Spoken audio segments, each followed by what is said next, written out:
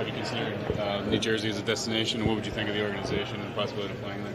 Yeah, I think New Jersey's a pretty cool place. I've heard a lot of good things about it.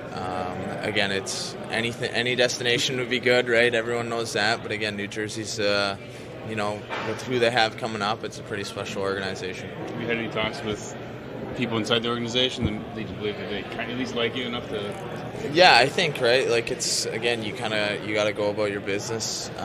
So talking to them at the Combine, obviously is a good interview, but not saying they loved me, not saying they hated me. So it's one of those things, again, you just kind of take it by day and see what happens at the draft.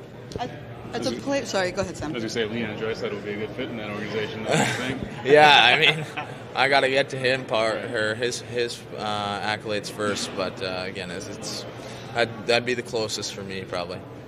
When you see a team like New Jersey who do trust, bringing in young talent right away, is that exciting as a potential prospect, knowing that there is that trust and that ability to really crack those lineups? Yeah, I think, again, you see they're a young team, super young team, and you look at Jack Hughes, you look at Pavel Zacha, like they got a lot of good upcoming players, and I think, again, Nico Hischier is another one who jumped in right away. I think that's something super special, and any kid that can play at 18, that's obviously their dream. So I'm looking forward to seeing how everything pans out.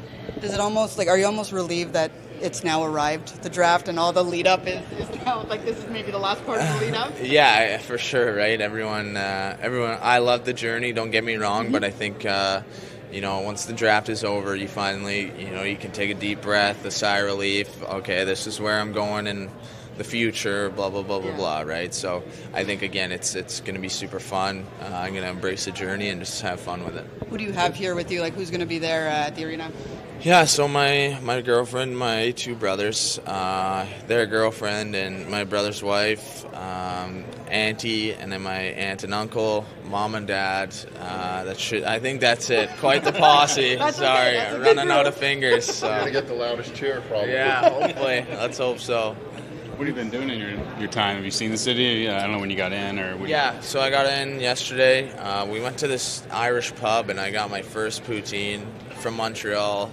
It is the real deal, I'll tell that.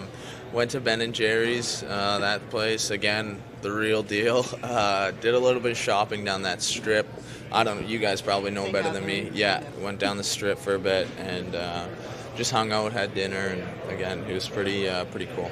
Trying to get your mind off things, or Yeah, just kind of going about it, right? I think embracing that my family's here and had the opportunity to come with me, I think that's a thing that I take very seriously. So.